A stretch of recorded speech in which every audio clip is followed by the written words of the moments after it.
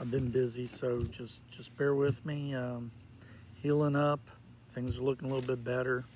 Hannah decided to do a video a little bit different. Just some thoughts on some of the stuff that's been going on. So common sense says that if you have drops of waters make springs, streams, creeks, rivers, lakes, ponds, oceans, whatever. They make bodies of water, drops of water. And, I'm going to get back to that. But first, we need to talk about there's a lot of people who want to save the planet. Well, the planet needs balance. There are deserts and jungles and prairies and mountainscapes and ice caps, and all these things are in balance. The world balances itself ecologically. So when you want to change all that, you're messing with a balance. People want to move water from flooding areas to desert areas. So what can we worry about with this? Well, one, we're trying to figure out how to take care of things like power and getting power from water that's dammed up, and be able to power a grid system that is eventually supposed to handle electronic vehicles. Right now, we're failing miserably at this. I don't think pumping water across a vast continent is going to help in any sense. It's probably going to cause more problems than it's worth. It's going to mess with and mess up ecosystems. One, you got places that aren't used to a lot of water. You start pumping water into these places, you're going to have other issues. Plus, evaporation is going to take a lot of the water that ends up in these areas and dump it somewhere else that's not used to having more water introduced into the clouds and the vapors, and cause more rain. Possibly more erosion, more plant damage. I'm going to get to this. Then you're talking about people who want to do desalination. Desalination sounds great, but the minerals and things that come from that, they're either have to go and be used or disposed of. And historically, people just don't dispose of that stuff correctly, and it's probably going to cause even more ecological problems unless really monitored. Let's get back to the drops of water. The drops of water come from the sky or collect on things and drip to the ground, and all this condensation adds to springs and underground water, aquifers, and then it bubbles up to the surface of the earth. If done properly, it filters through sand and silt and lots of things going through the earth. If we were still making glass containers instead of plastic containers, we could always grind those back up into sand, which would filter more water in some degree. So then you got, the next issue. If drops of water make bodies of water, then what does removing and storing vast amounts of water in bottles and jugs and containers on a commercial scale do to the amount of water available for every person on the planet?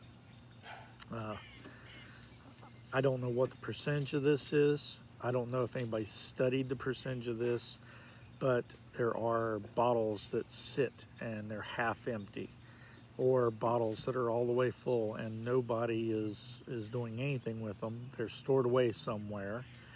They're collecting plastic particulates.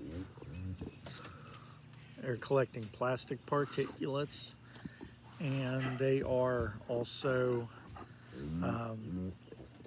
not adding to evaporation, which doesn't add to condensation, which does not add to the collection of water in lakes and streams and aquifers and everywhere that you need water. So what happens when it's pumped out and it's not put back?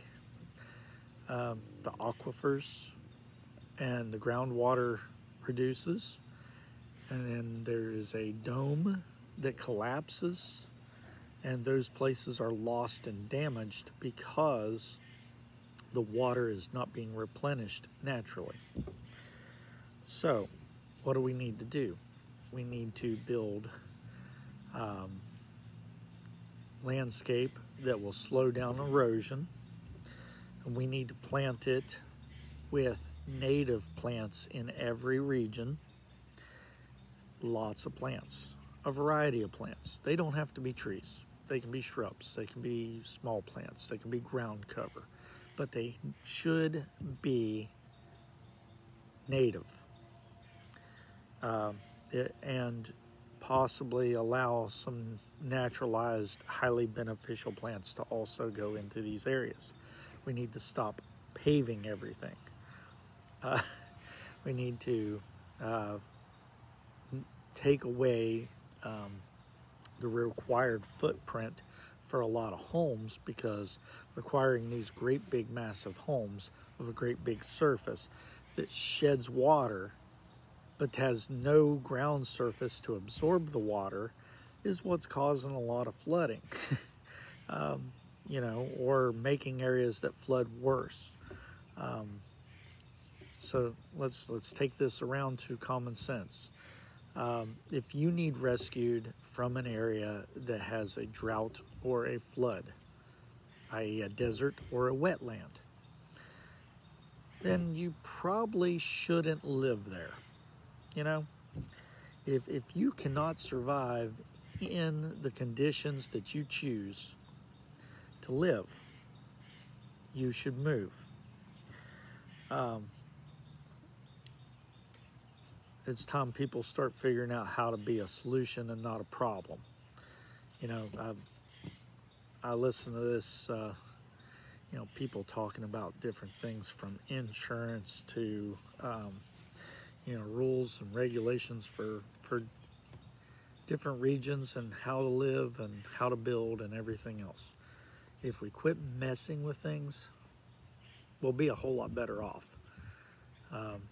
You know, you got a politician that wants to wash their car in a desert,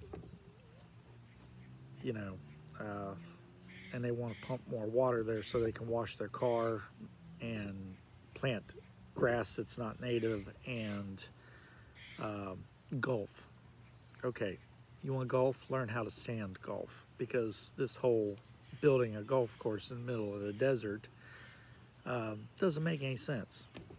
You know, build in a plain and prairie where grasses are native.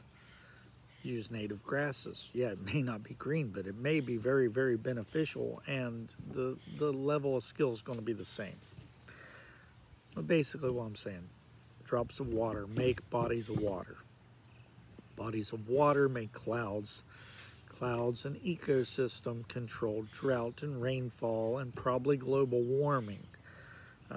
And I'm not big on this global warming theory, because Mr. Wizard a long time ago said if you had a cup and it was mostly filled with water and you had ice on top, that if the ice evaporated and condensed, that the glass wouldn't overflow. So why are we worrying about glasses overflowing, i.e. a planet overflowing with water? It's only got so much, and we've been taking out a bunch of it and storing it. What we need to do is stop storing water on a commercial level and introduce water back into the ecosystems, stop introducing microplastics into that ecosystem, and let plants, bacteria, algae, fungi,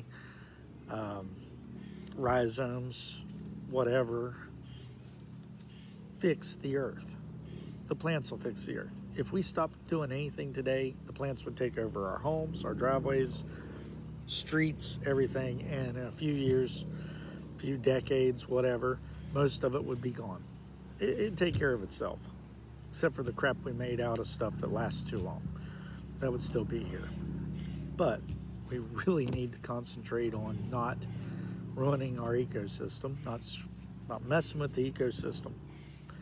Let rain fall, let condensation happen, and stop bottling up all the water or storing it in tanks or facilities. Tell the bigwigs at Nestle and Aquafina and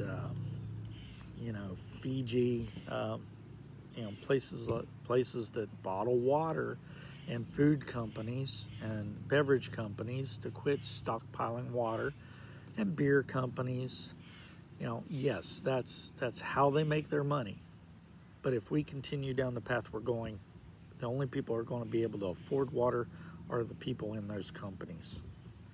And I don't know what the percentage of the effect is, but these same people want to go to space, and what are they want to take? Water. None of this makes sense. Okay, enough ranting. Let's let the planet save itself, okay?